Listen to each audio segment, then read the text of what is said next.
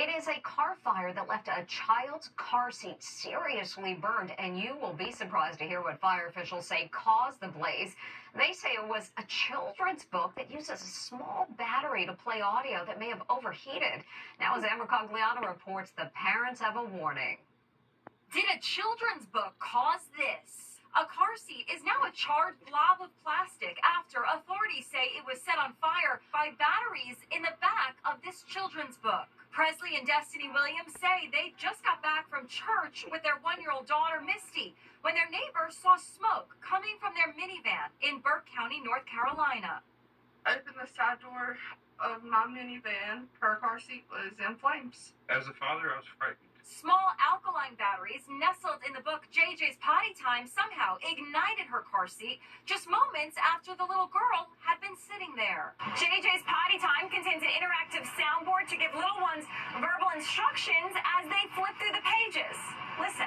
When you get that funny feeling way down low, just stop what you're doing and go, go, go. The lithium-ion batteries inside e-bikes and scooters have led to an extraordinary number of fires when they're faulty or overcharged. But JJ's Potty Time contains alkaline batteries like these, not lithium. The publisher of JJ's Potty Time tells Inside Edition our electronic books, which have sold millions of units without incident, use alkaline batteries, not lithium-ion batteries, as reported. We are relieved that no one was injured and are working closely with local officials and experts to determine the cause of this incident.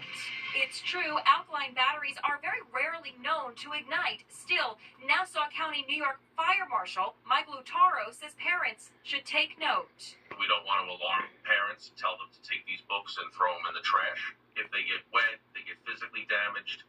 If while using them they feel a little excessively warm, there's a burning odor coming from them, maybe that's the time that you want to dispose of that device.